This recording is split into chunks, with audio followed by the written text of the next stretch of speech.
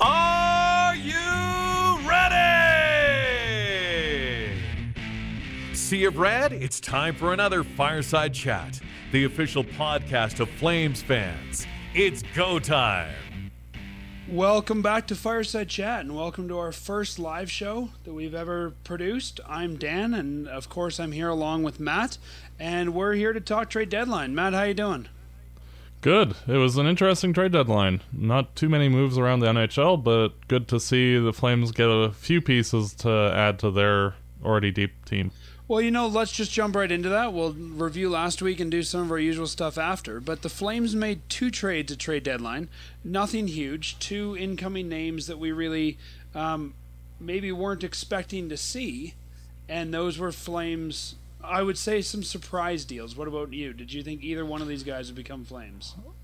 Well, I thought that when Chris Stewart was placed on waivers yesterday, due to the fact that he's a right winger with size, that would be a good fit for Calgary, just due to the fact that we need right wingers with size. The Nick Shore trade, that I like him as a player when he was with LA, and the fact that he's a Flame, that's great. He's a very good two-way center as the fourth liner, and that's one of the things that the organization needs. Well, let's take a look at these two Flames. Let's talk about the guys that are coming in here. The two newest Calgary Flames. We have two Flames that came in today. The first one, I guess we'll start chronologically, is Chris Stewart. Chris Stewart is coming to us from Minnesota, but he's been all over the league. He's sort of a journeyman. And really, like you said, a right winger, right shot. He's a guy that apparently the Flames have been interested in for a while. He's a solid offensive guy. He plays a physical game. He's got some of that grit and truculence. He was the 2006 round 1 number 18 pick by the Colorado Avalanche. He's a 30-year-old right winger, 6'2". He weighs 231 pounds, and he has a contract that expires at the end of this season, but I imagine he'd be easy to re-sign if they want to. Maybe a guy who hasn't had as much success as we want him to. There's a guy who seems to go in streaks. He gets hot for about 6 weeks and then kind of tapers off. Matt, what are your thoughts about the acquisition of Chris Stewart? Well, I know one thing's for sure is that the advanced stats guys are going to be none too pleased about this trade because of the fact, or this claim off waivers, just due to the fact that his Corsi numbers aren't fantastic. Stewart's one of those type of players that he is not an overly physical player, even though he's willing to fight. It's kind of a bizarre thing, but he has a hard time sometimes going to the right areas on the ice, and I think that's part of what the difference between how he was as a player in his early part of his career versus since then is that he hasn't been consistent in going to the right spots on the ice to get goals. When, according to Wild fans, anytime he's on a breakaway or in the shootout, he's money for sure, and it makes sense because of the fact that he is a very skilled player. It's just that unfortunately he's not going to consistently bring you the offensive side of the game that you need, but he is a decent overall two-way player, and with other teams loading up with physical guys, that helps, especially like with Vegas getting Ryan Reeves. It kind of helps to offset that kind of thing. This is not a guy who's going to be the number one right winger. This is not a guy who's probably going to be in your top 6. This is really a depth signing, and this is probably a good guy to either play on the fourth line or even potentially on that third line with Bennett and Jankowski. He's not going to solve your scoring woes like Matt was saying. I mean, he's only got 13 points this season. I think his career high in the NHL is 36, and that was with St. Louis. But, I think a guy who we could get 15, 20, maybe even 25 points from. And as a depth player, you can't ask for more than that from a guy who's going to be paid less than $2 million. No, and if you look at one of the main problems that the Flames had in the early part of the season is the fact that the fourth line and, frankly, the third line were not generating any offense whatsoever. And you don't need them to chip in a lot, but you need them to chip in every once in a while. And for the longest time, guys like Stajan and Lazar and Brouwer had virtually 0 goals, and that's just not acceptable if you're wanting to do anything, really. So but both Shore and Stewart will help just on the overall offensive side of the game, especially getting Versteeg back from injury sometime next month, hopefully. That too will help just add some secondary offensive depth. If you listen to the Treliving press conference today, he said just that. He said, we've got this veteran coming. We've got Versteeg coming back off of the IR, and that's really going to help too. And he said that's one of the reasons they decided not to go out and get a big veteran, because they think they've got a pretty good player coming back. And I would agree. I think for a depth guy, I don't think you can get much better than Versteeg. Yeah, and it's one of those things that with the Flames faltering in the shootout a bit, getting a guy like Chris Stewart, who is one of the better guys in the NHL at that'll help. And when Versteeg gets back, that too will help. Overall, we didn't pay anything, so it's kind of hard to complain about that. You're getting a legitimate depth NHL player for nothing, so worst case scenario is that he occasionally sits in the press box. Okay. Well, let's talk about the guy we did pay something for. The Calgary Flames gave up their 7th round selection in the 2019 NHL entry draft, which is next year's draft. They still have a pick in that round. They have a 7th rounder that came to us from Carolina in the Eddie Lack deal.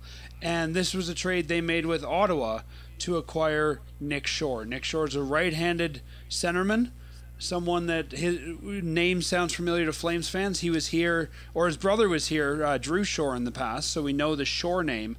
Matt, I know that you're a big fan of Nick Shore. What can fans expect from this guy? He's a physical two-way center. He's mostly a penalty killer guy. He will chip in 15, 20 points, and he's just solid defensively. I think this basically ends Matt Stajan playing the 4th-line center role, because Shore is a significant upgrade on Stajan at this point. And it gives the Flames additional depth in the center position. I think that you'll see Shore remain there for the immediate future. I don't see the Flames now needing to get a 4th-line center this offseason. I think that Shore will probably end up having that spot for the next 2 or 3 seasons until we either get somebody else or draft somebody else or something like that. But for now, I think we're pretty much set. Let's learn a little bit about Nick Shore. He was born in 1992. He's 25 years old. As we mentioned, a right-handed shot on center. He's 6'1", 187 pounds, from Denver, Colorado.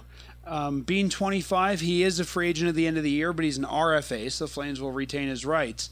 And I totally agree with you. As soon as I saw this deal made, the first thing I thought was, there's the end of Matt Stajan. Like, we now have the replacement. Even if Stajan plays a little bit more this season, we have his replacement for next year. Yeah, and if you look at Stajan, he could always slide over to the left wing position for the time being, but I don't see... I think that's pretty much it, unfortunately, for him. Whenever we've played the Kings in the past, since Shore's been an NHLer, he's always stood out as somebody that stands out in a positive way when viewing the opposition. So the fact that he's now on the Flames, I'm looking forward to that and hoping that he can continue to play well. I'm not expecting him to be anything more than a 4th-line center, but if he can just contribute a little bit, that's an upgrade over what we have. Yeah, for sure. I think, he's much cheaper. Right now he's making $925. You can probably sign this guy next year for $1.5 million, so you save a lot of money there. Zacher66 in the chat room said he would think that once Stajan gets to game 1,000, 12 games to go, he'll come out of the lineup, and Nick Shore probably goes into the lineup. So there's probably a good idea of what's going to happen there. I think he could be totally right. I think the Flames want to definitely give Matt Stajan that 1,000th game. Yeah, and I don't think that you necessarily have to leave Shore off the lineup. I think you can just put Stajan in as the left winger on the 4th line, and that's fine. Like, I don't see the need to sit Shore just to have stage and play a dozen games. What do you think the chances are that the Flames, I mean, this guy's a right-handed centerman. What do you think the chances are the Flames try to convert him to a right winger? I would actually be reticent to do that just due to the fact that he's a decent defensive guy overall. So, and that's it, when you're dealing with a fourth liner, and especially a center, if he's decent defensively, it's better to keep him there. If the Flames had an absolute need to move him to the right side, then sure, but I don't, like say if Brouwer got hurt, then sure, why not? But for now, I'd just leave Shore there. So two great pickups, and I mean, if you think about it, really, if you look at the cost for it, it was two players who are both NHL ready, two guys who no doubt will slot right into the Flames lineup for a 7th-round pick. And we've criticized GM Treliving in the past for trading away too many picks. I think this is a trade that is a no-brainer. I mean, what are you going to get with a 7th-round pick anyways?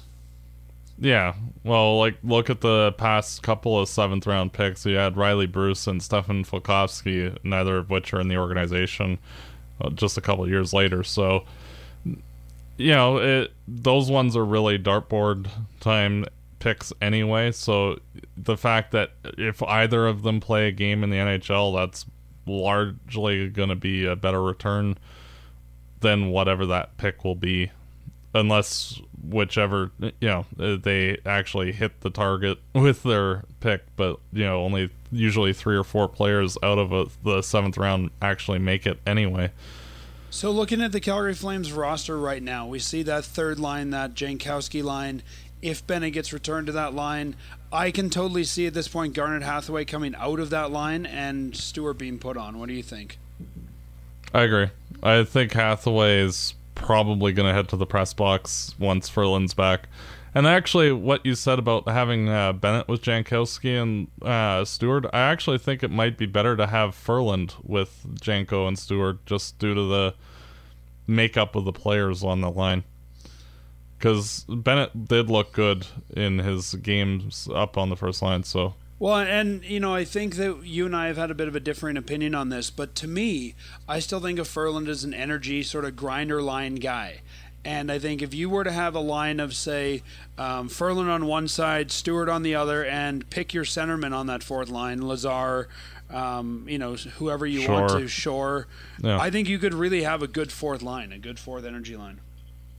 Yeah. Well, Ferland's done an admirable job being the sniper for the two playmakers on the first line. It's just that if Bennett can do more besides just shooting the puck, then I think that overall would be a lot better for the team as a whole. So it's just... you have to wait and see how each of the players respond. With Ferland not likely to play in the next game, give Bennett another opportunity on the first line, and we'll see how things shake out. If Bennett takes the ball and runs with it, you just have to let him go. And if he doesn't, then you put Ferland back and you see how things go. Well, and I've mentioned this a few times on previous episodes, but I've been a fan of the Johnny Hockey and Sam Bennett pairing. We saw it in the preseason. You and I watched some of that group, and I said I thought it was a good pairing. So I really like the idea of having Bennett on that first line. I'm not sure about Johnny on the right, but he looks like he's capable of doing it right now, so why not? But yeah, if you can put Bennett up there and get some more production out of him, even if it's only temporary to sort of boost his confidence, why don't we do that? Exactly. And if they start producing, then hey, that's great. The Flames might actually win some games down the stretch, which would help for a playoff spot. So Matt, going back to the trade deadline for a second, is there any player or deal that you wish the Flames would have done that they didn't? Based on the price tags, not really, no. A lot of the deals were overpayments by and large. Like even the Evander Kane deal, which was just for a second-round pick and like spare parts after that, that's just purely as a rental because Kane's not going to re-sign with San Jose. So, and that doesn't make any sense for Calgary right now. Like, you might as well just wait till July 1st and sign him if that's what you want to do. Were there any players that you were happy, let's say, the Flames didn't pursue, seeing the price tag of what we saw today? Well, Kane for one.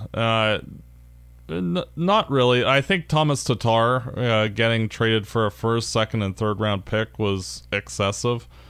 Hartman getting dealt for a first was a bit of a surprise. Beyond that, like, it was just spare part players, so nothing really exceptional.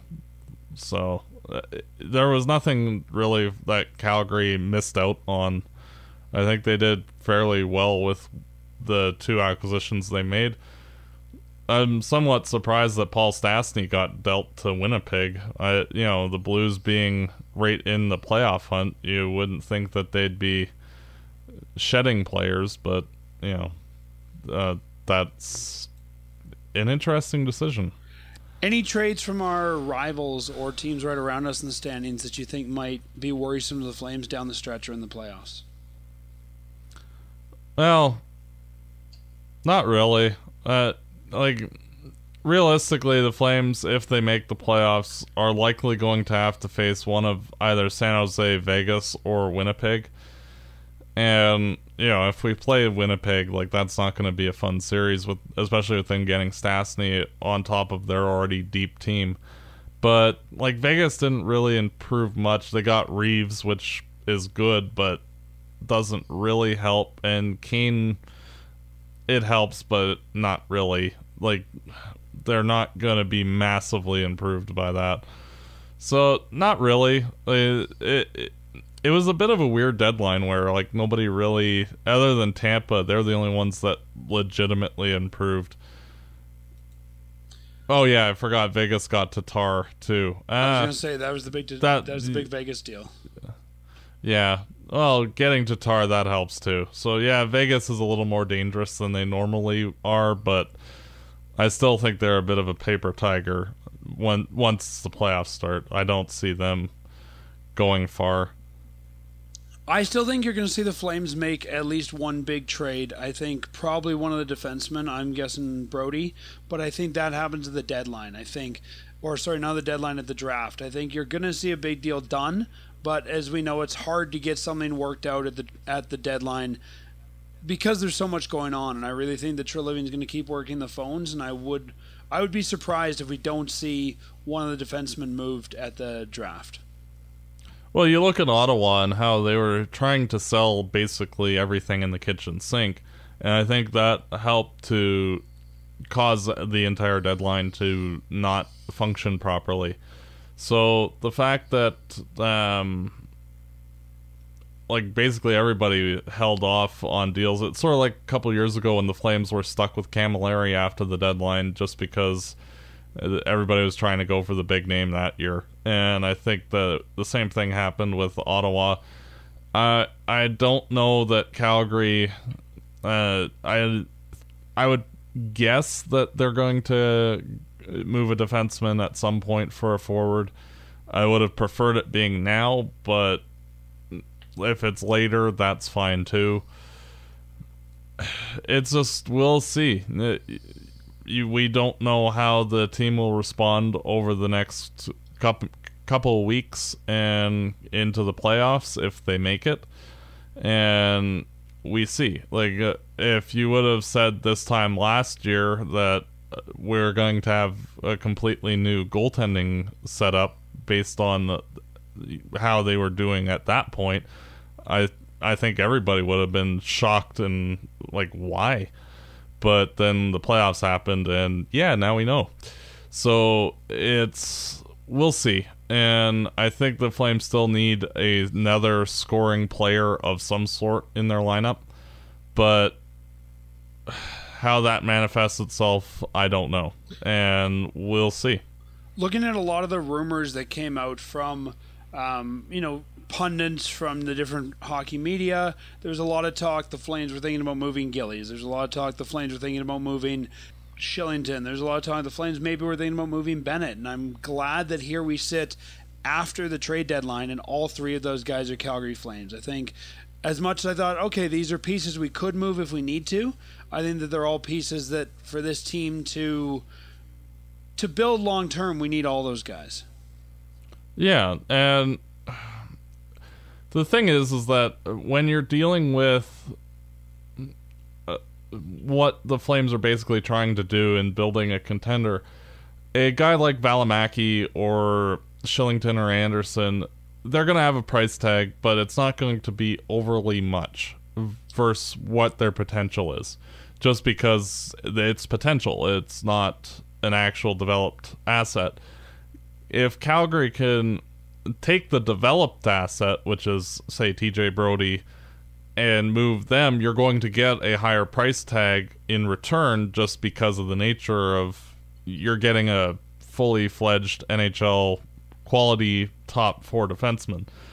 And where Anderson, Shillington, Valimaki, or Fox could easily develop into those players given the opportunity. And we saw this back a couple years ago with the Nashville Predators when they traded Seth Jones to Columbus for Ryan Johansson. And it addressed a need that Nashville had in that they didn't have a high-quality center, and that helped them get to the Stanley Cup Finals, and they were able to replace that player internally with Matthias Ekholm, who at that point was their 6th defenseman and wasn't really being given much of an opportunity. And with the Flames, if they can leverage a guy like a TJ Brody for a legitimate top 6 forward, then they can shuffle whichever of the defenseman prospects that appear most ready, probably Anderson, into a NHL spot and see if they can emerge as the next good player for the Flames. Sort of like what Chicago did when Nick Chalmerson, because Brian Campbell, they had to get rid of him, and they gave Chalmerson more of a role, and he took off after that. And I think the Flames are going to be in that same spot where they got to shuffle some cap around via moving a defenseman for a forward and having the cheaper, younger option on defense. The other thing you see a lot, too, is by the draft, teams have a better idea of who may or may not re-sign with them. You sort of know at the deadline, but often there's that hope that you can get something done. So I think by the draft, when the Flames go to make that deal, you'll have another team who knows now, oh crap, our defenseman we thought was going to come back isn't. And so, yeah, we really want to make that TJ Brody deal to shore that up, because you'd rather pay the price of that at draft day than you would on July 1st. Yeah, and similarly, there are some teams that are pushing in the upward trajectory, and they'd rather shore up a defenseman where they might have drafted mostly forwards, say like a Toronto, where they, especially if they have a bad playoff, which I'm kind of expecting just due to the fact that their defense is kind of terrible, you could leverage a defenseman for a forward from them, just due to the fact that they have too much on the one and not enough on the other. And that's how it works. And so there are options more readily available, but more information needs to come in via the rest of the season and the playoffs and how teams do, because they can reassess where each of themselves are at and should we rebuild, should we not, blah, blah, blah. Matt, in the post-trade deadline media scrum today, GM Brad Treliving also said, or he was asked the question and confirmed it, that, yeah, the team was looking around a little bit for a veteran backup goalie, but that they're very happy with the goalies that they have. And this brings us to a really interesting discussion. Mike Smith went down. He was down day to day. Just a couple days ago before the Colorado game, the Flames put him on the injury reserve. With a goalie playing as well as Smith has, you think that you would be upset if you lost him. What does this mean for this team? What happens if Mike Smith is down? But you got to admit that the team of Riddick and Gillies has stepped up and played really well. And I think they probably both know what's on the line here, that one of them is going to get a backup job. But what are your thoughts on this tandem and what we've seen from them so far? Well, I think that Riddick has played well when he's only playing a little bit. And he's looking to be a high-quality backup at this point. sort of like Stalock with San Jose or Dell now with San Jose, where just if he's not playing every game, he'll be a really good player for you and can leave you saying, oh, this guy should be the starter. But it seems that like once he gets a handful of games in a row that he starts to wane a bit. And that's understandable. He's even in the AHL, he hasn't played consistently as the starter for large stretches of time. He was Gilly's backup both last year and this year, so it makes some sense that he's struggling a little bit when playing on back-to-back. Gilly's, on the other hand, he's looked very well in all of his appearances, and for me, he's right now is the front runner to supplant Smith when his contract is done. Whether that continues or not, we'll see. I'd let him continue to start until his play starts to wane a bit, and we'll just play it by ear. You know, when you have two goalies that are both very young and inexperienced, you just gotta kind of run with the hot hand and see what you have. Goaltending is not a linear thing where, like with a forward, you can expect them that if he's a scoring forward, that he puts the puck in the net. With goalies, it's kind of a crapshoot. But if they actually figure it out, then you've got somebody who could be a long-term option for the Flames, and that's what we need. So, more opportunities for each of them helps just to get a better picture of what you have. You know, you were mentioning how Riddick looked good in small doses, and really as a backup, that's all you need to do. I mean, this is an unusual scenario where he's had to play, 5 games now? So as a backup, as long as you can do the one game here, the end of a back-to-back there, that's what we need from a backup goaltender. I think Riddick has performed very admirably as that backup, but, you know, watching the Colorado game, we'll talk more about this later, I actually am liking watching Gilly's game better than I am Riddick's game right now. Yeah, and it makes sense that the Flames recalled Riddick initially once they removed Lack from the lineup, just due to the fact that you knew that Smith was going to play the bulk of the games anyway. So having Riddick there, who is used to only playing a couple of times a month, that's fine. And he's done well up until Smith went down, just due to the fact that he's not used to playing as much as he is, and he has still played fairly decently, not as good as he has, but decent enough. But Gillies, though, he looks like a starting goaltender. He profiles as a starting goaltender and should become one at some point. We just have to see if that time is sooner than later. Realistically, moving forward, I'd probably keep Riddick as the backup, though, once Smith returns, just due to the fact that he's more used to playing in that fashion. Yeah, I agree. I'd probably keep Riddick here. Just as a paper note, the Flames had to make any transaction today for guys sending them to the AHL that they want eligible for the playoffs. Both Riddick and Gillies were sent down to the AHL and then immediately recalled. And as well, Andrew Mangiapane has been sent back down to the AHL. He was not automatically recalled, so he'll be back with Stockton. Interesting that Tanner Glass was not sent down, so that means he's not eligible for AHL playoffs, and therefore will probably stay with the Flames for the rest of the year, which, you know, you have no upper roster limit. Why not keep some muscle here?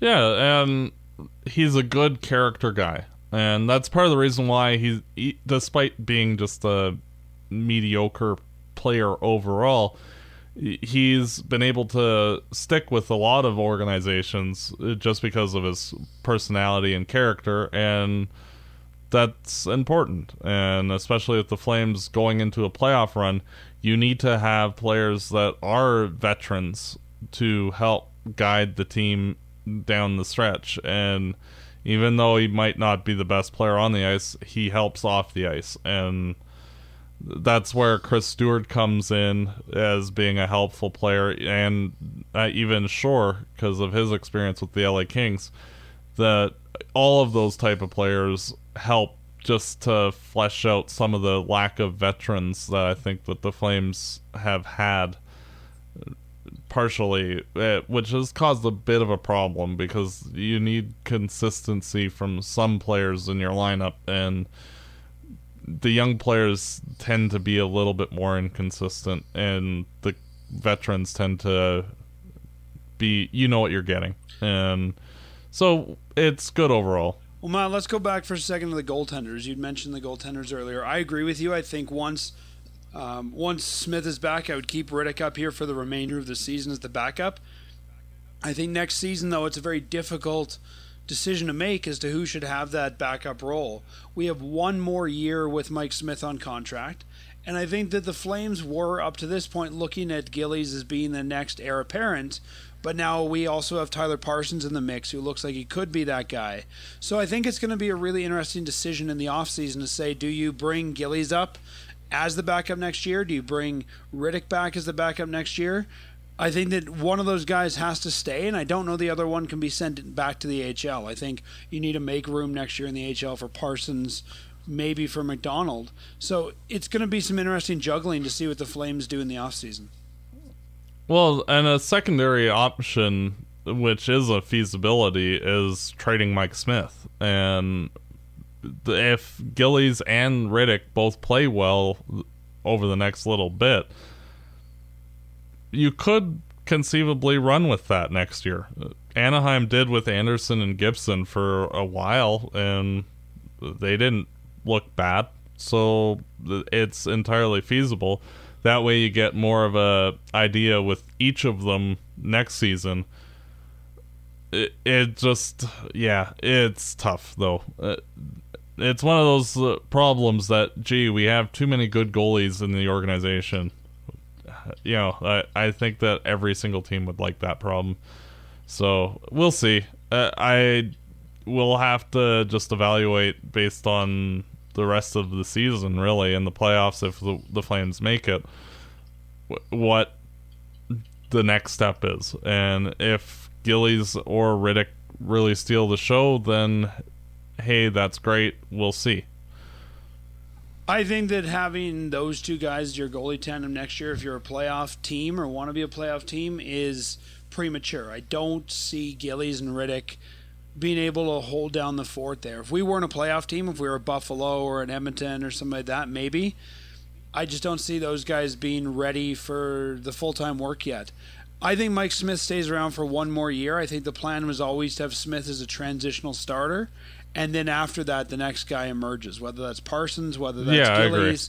I don't see them moving Smith. I think with what they've done with Smith so far, the familiarity he has with the GM, I don't see him moving. I'd be shocked if he moved. But I think that we have to decide by the end of, let's say, next season, who that starter is. I don't think they're going to go out and bring in another big-name starter. I think the feeling is that starter is internal, whether it's Riddick, whether it's Gillies, whether it's Parsons. I think two of those guys in the 2020 season, 2019-2020, will be our goalie tandem. I agree entirely. I think Parsons could be something special. I think it's worth bringing Parsons along slowly, so I could see it being Gillies as the starter, Riddick as his backup for a year or two until Parsons forces one of them out of that spot. I agree, and I think that you'll continue with Parsons and whichever after that. We'll see. It's one of those good problems to have, and we'll just have to wait and see. And goalies aren't entirely consistent regardless, so especially the younger ones, you don't know. Like, a guy could look like a future all-star one year and then flame out the next. So, well, even look up north. Cam Talbot looked like probably the best goalie in the NHL last year, and this year he came back down to earth and has been borderline terrible. So, you know, you just don't know. And, you know, I think when you look around the league, too, that there's so many teams that want a good young goalie that whichever one we decide to part with, when we decide to part with them, we'll be able to bring a nice return for the Flames. And that's always a nice thing to have, too, is that guy that you know has sort of found money, especially if it's a guy like Riddick, who we paid nothing to acquire. anything you can get for him becomes a bonus. Exactly. And the Flames will have 3 options to choose from, so pick the 2 that you like the best and carry on. My thoughts right now, I think David Rittich is a career backup. I don't think he ever gets that starting role for a contender team, at least. So I can see the Flames going in the 2020 season with Gillies and Rittich to start with, and then eventually bringing Parsons up as the backup and having a Gillies-Parsons team and move on from Rittich. Yeah, that's possible. It's so hard to project with goaltenders, though. The other interesting thing in that season, too, is we'll have to think about a potential... We'll have to also think about a potential expansion draft and losing one of them to Seattle. That's about the time they'd be coming in the league as well. So, lots to think about there. Matt, before we move off of it, anything else deadline-based you want to talk about?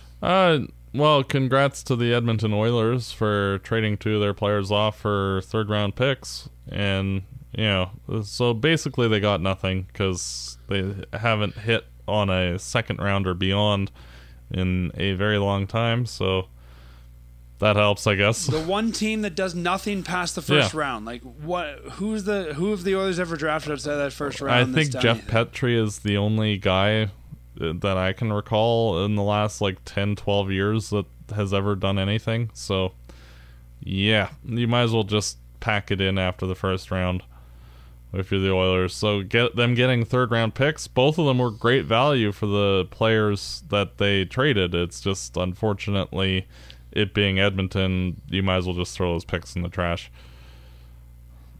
The NHL can save some costs. They can have Edmonton maintain that table for rounds 1, 2, and 3, then vacate it and Calgary come in and start picking in round 4. Same table. We'll just share it with the 2 Alberta teams. Well, Matt, why don't we do what we usually do at the top of the show and take a look at the last week of Flames hockey? I thought a fairly good week for the Flames, all things considered.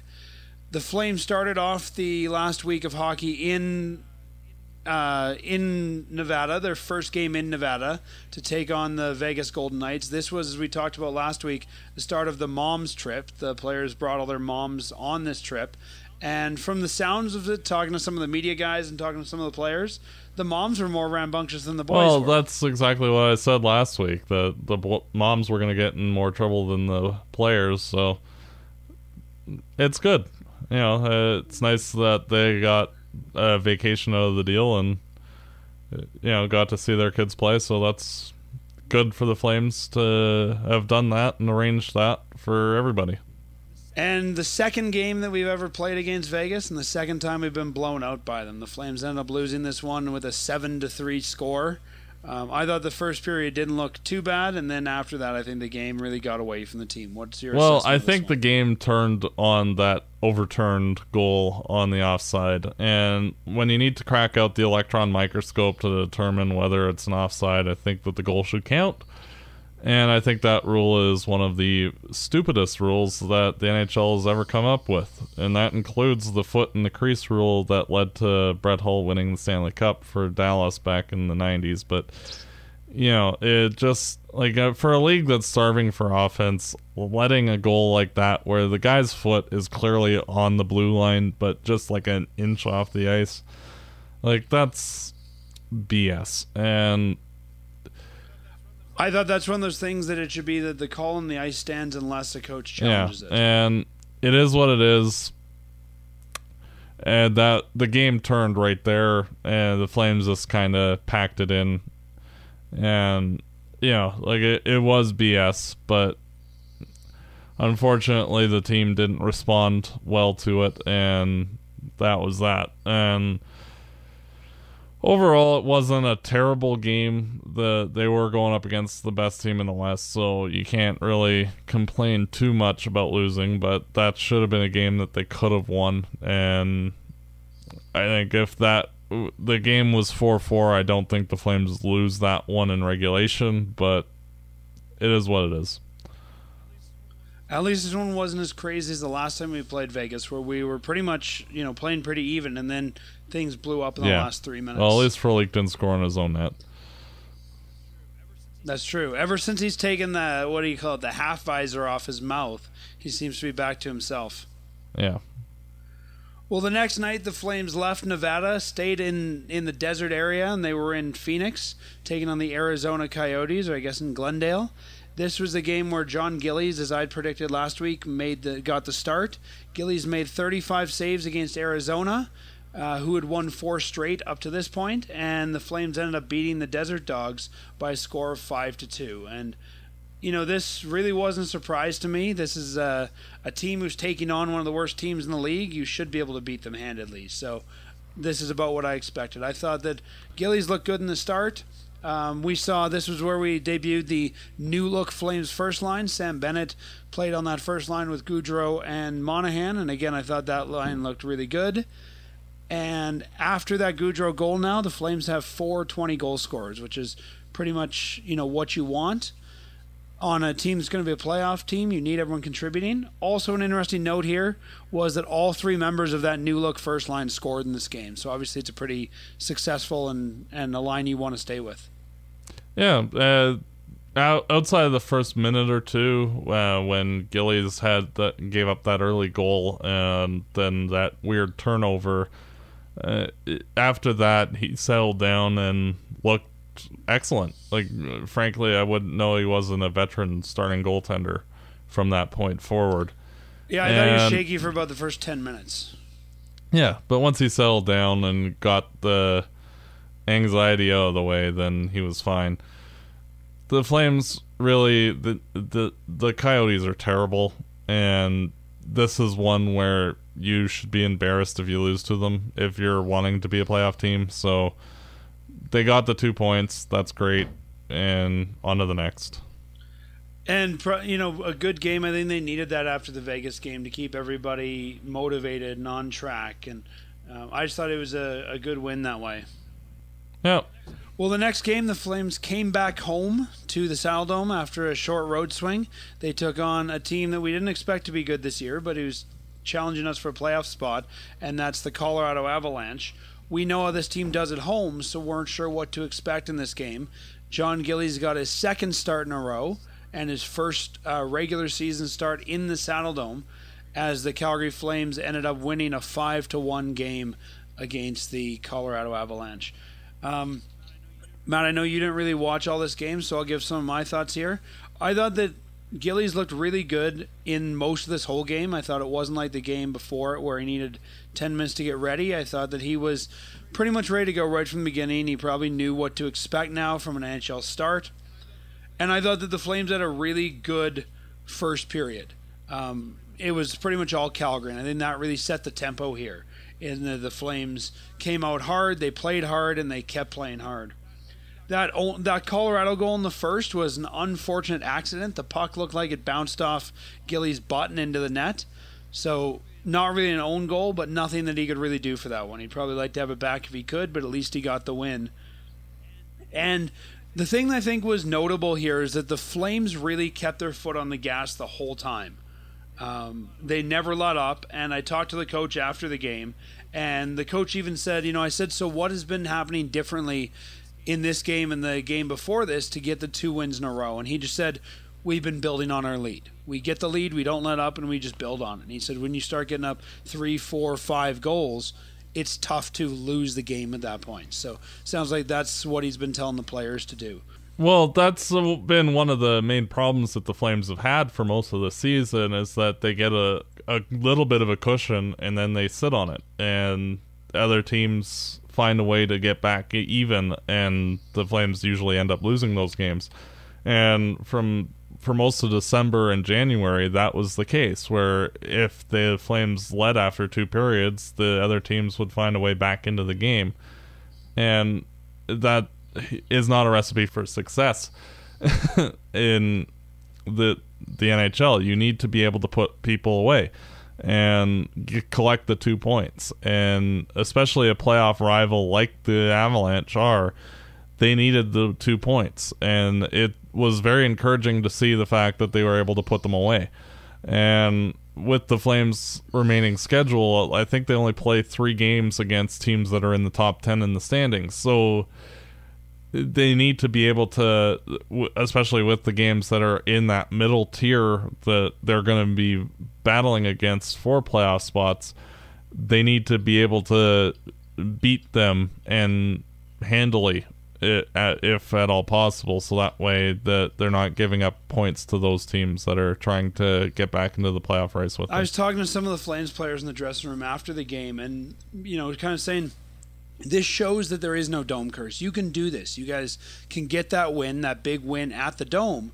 So whatever's changed, whatever it was mentally or physically or whatever you guys did, you need to keep doing that, because we now know, okay, we can do this. How do we keep that going? And pretty much the captain said, well, that's the big thing we have to do, is build on this win. So hopefully they'll be able to do that and keep that win going. And, just keep that momentum going, because right now they are back in a wild card spot. They're in the second wild card spot with 73 points. St. Louis is 1 point down on us. LA 2 points down on us. And we have 1 point difference between Dallas and Anaheim. So the Flames are right back in the thick of things. We'll see how some of the deadline moves affect our rivals. But you can't let off the gas at this point. No, and if you look at the other teams that are in that same range, none of them really improved much at all. And I think St. Louis could end up falling because of the Stasny thing. Yeah, and like Anaheim, they got Chris Kelly through signing him. That's not really going to help too much. Dallas didn't do anything. LA, they got Phaneuf, but that's okay. Like I don't see that helping a ton. Phaneuf doesn't win you a cup. No. So like if you look at the teams that are in our neighborhood in the standings, like the only team that got better was San Jose. So Calgary with a weak schedule and shoring up the depth with Shore and Stewart, they should be able to hopefully push forward into one of the top 3 seeds in our division and likely face San Jose in round 1. I'm hoping that we don't get one of the wild card spots and have to play either the Jets or the Golden Knights in the first round, just because anytime you can put off those teams for a round, that helps. Matt, the Flames officially updated their roster while we were recording. It looks like Chris Stewart will wear number 8 for the Calgary Flames. Nick Shore's number is still to be determined. He should get his brother's old number. What was his brother's old number? I think 26, but don't quote me on that. Well, 26 is taken. True. Yeah. Well, we'll see. So you could maybe wear 62. He wore 21 in... I think he'd be the first ever to wear that for Calgary. Yeah, Drew Shore wore, I want to say 22, but I'd have to look it up. Whatever. So, yeah, I don't know. He was a very memorable player, as you can tell. He's one of those guys. He's like Corbin Knight. He's come and he's gone before you even knew the guy's name. One more roster transaction move to announce. The Calgary Flames have officially signed Cody Golobuff. He's been playing with the Stockton Heat for most of the year. This was really a paper deal. Apparently the Flames wanted to sign him earlier in the year. He didn't really want to sign simply because he wanted the chance to go to the Olympics. So he didn't want to sign with the Calgary Flames before the Olympics. Now that the Olympics are over, the Flames inked him to a 2-way deal and reassigned him back to Stockton, where he'll continue to play. Golobuff, for those that don't know about him, he's a little bit of an older player. Cody Golobuff is 28 years old. He's a 6'1" defenseman, 201 pounds, drafted in round 2 by the Columbus Blue Jackets. Never really turned out the way everyone thought that he would, and he's playing in the AHL this year and played in the AHL last year. I can honestly see Golobuff end up being Matt Bartkowski next year. I can see him being the number 7 here in Calgary. Yeah. Why not? Like, if there's injuries to, like, say, Bartkowski or Kulak, I think Golobuff might be a guy that gets recalled. But it just gives the Flames flexibility to see basically whomever gets, if anybody gets injured. It's just another option to throw out there. Also a guy on the farm who has some NHL depth. Yeah, it's not anything that makes a big deal, but if the Flames run into 3 or 4 injuries, then hey, you have a veteran available that can mop up, basically. Doing the math here, Golubov has played 129 NHL games. He has 2 goals, 21 total NHL assists for 23 total NHL points. So, guy who's played, really, if you look at it, about a season and a half in total NHL time. So, probably a good guy to have in the farm who can give some guidance and mentorship of what it means to be at least, a little bit in the NHL. Yeah. Outside of that, Matt, I don't think there's really anything else to talk about. It was a slow deadline day. We got a couple depth pickups, and Treliving did say today that the Flames are working to get both of those depth pickups to join the team in Dallas tomorrow. So we'll see if they're both there. I wouldn't be surprised to see them both in the lineup. Yep. And it's not a sexy set of transactions for the Flames. But, the Flames, ideally they would have gotten a top 6 forward. But if you're looking at the price tags that were paid, it would have been stupid to do that right now. And the Flames needed, just like last year when they got Stone on defense, just to get an NHL defenseman, due to the fact the Flames only had 3 NHL defensemen. They just needed a warm body back there, and I think that with the lack of talent on the fourth line, getting 2 NHL caliber bodies to play there helps significantly, and hopefully the Flames can, with the added depth and caliber of talent on that depth, that they can parlay that into some success overall. The interesting thing, if you look, is the Flames have made a deal with Ottawa 2 years in a row now at the trade deadline. Yep. Last year they acquired Curtis Lazar, and this year they've acquired Nick Shore. So interesting to see that that's becoming a regular trade partner for Calgary. I can't remember before that when the last time we traded with Ottawa was. Oh, gee, yeah, it's been a long time. Definitely not regular trading partners. But especially with how things are with that organization, it could very well be a good partner at the draft, especially if they're wanting like a more cost-controlled defense core moving forward for some of their forwards that are available. The Flames could be a good partner with them. We'll see. Yeah, we'll see what happens. Well, Matt, last week, as always, we did our weekly poll, and the poll question that we asked everybody was, what do you think of Michael Backlund's new contract? The majority of the respondents said, not bad, not good. The Flames played about the market rate. I think they're probably about right on that. That was 50% of respondents. 33% said, I want to retain Backlund but don't like this contract. And 16% said it's too long and or too expensive. So a little bit of everything on that Backlund contract. I think, if you look at it down the road, I think it might be a little expensive up front, but I think overall we're going to look at that and say, yeah, it's going to be a good deal 2, 3, 4 years into it. What do you think on that one? Well, I like both the term and the dollar amount, so the Flames have their first, second, and third line centers for the next handful of years, so don't have to worry about the most important forward position for a long time. So that's it. It was one of those deals that it needed to be done, period, end of sentence. The Flames don't have anybody else really coming up anytime soon, so it was imperative that they get it done. With the Nick Shore deal, I would argue that we probably now have our number 4 for next year as well. Yep, I agree.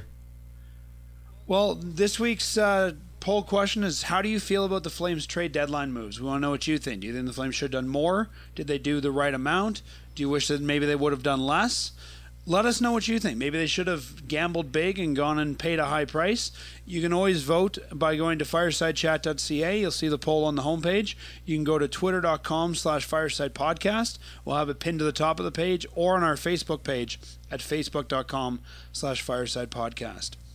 We are also going to ask everybody this week, if you can, to let one of your friends, let a Flames fan know about our podcast. We want to grow our audience a little bit, and the best way to do that is through referrals. So let a Flames fan know about the podcast, and or go ahead and in whatever application you use to subscribe to the podcast, be it Stitcher, iTunes, Google Play, leave us a review, and that's going to help us get out to more Flames fans as well. But we really want more Flames fans to know about this show. And that's also why So, we're Matty- doing this video show, so that way we're just not two random voices in the dark that nobody can see. So I'm looking at the stats right now. We actually have somebody from England and somebody from Great Britain watching our show right now. So some overseas Flames fans, it looks like. Yeah. Well, Matt, you ready to look ahead at the coming week? Indeed we are. The Flames have a couple games. They've got 4 games in the next week, 3 of them on the road, and 1 of them will be at home.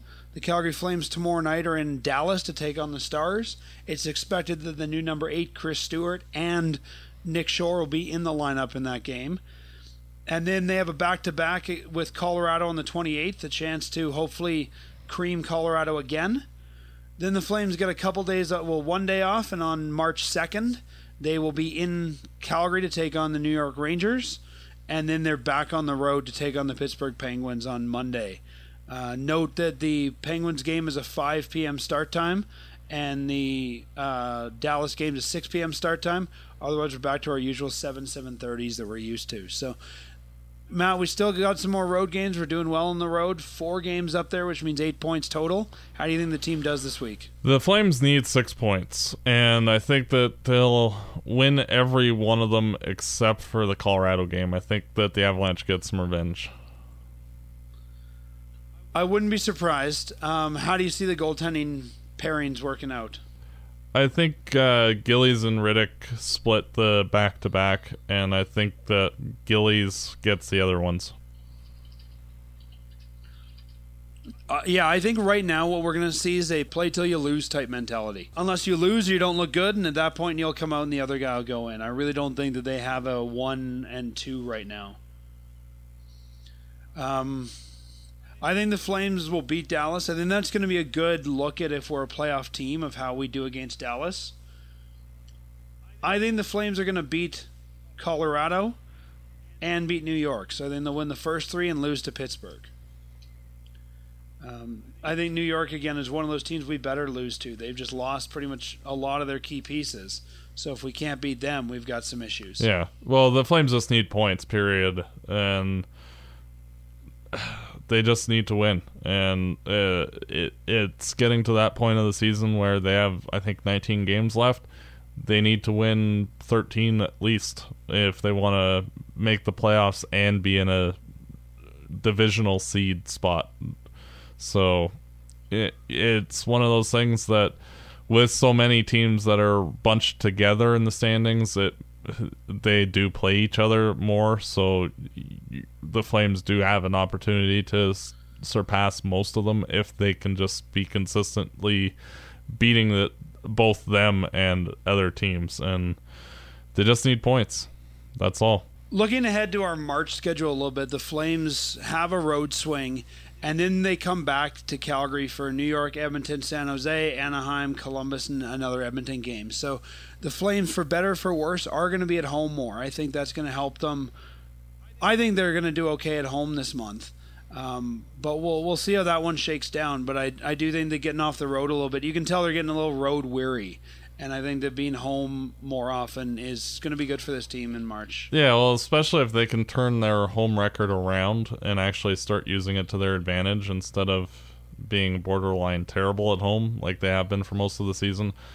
And I think that's just detail work on their part. I think if they're a little bit more attentive to details instead of trying to put on a good show, I think that's the important thing. And hopefully they can start rolling off some wins like the Colorado game and get on a roll. They just need to get points, period. And hopefully home ice is only, I think, 2 points away. So, you know, it's not like a huge obstacle to overcome. They can easily get that if they just play up to their potential. Well, Matt, enjoy these games this week. Enjoy seeing Chris Stewart and Nick Shore in Flames jerseys, and we will talk next week about how they do in their Flames debuts. I'm expecting them both to debut in Dallas. Treliving did say it's going to be a little logistically difficult to get Nick Shore there just because of when the deal took place, but you know, this is the NHL. They're good at that. So enjoy watching those guys. Enjoy watching the rest of this team, and we will talk to you next week for another episode of Fireside Chat. Thank you for tuning into our live broadcast, and as always, go Flames go. Fireside Chat is hosted by Dan Stevenson, co-hosted by Matt DeBorg. This episode produced and edited by Peter Marino. Fireside Chat is licensed under Creative Commons license. For full license details, visit firesidechat.ca.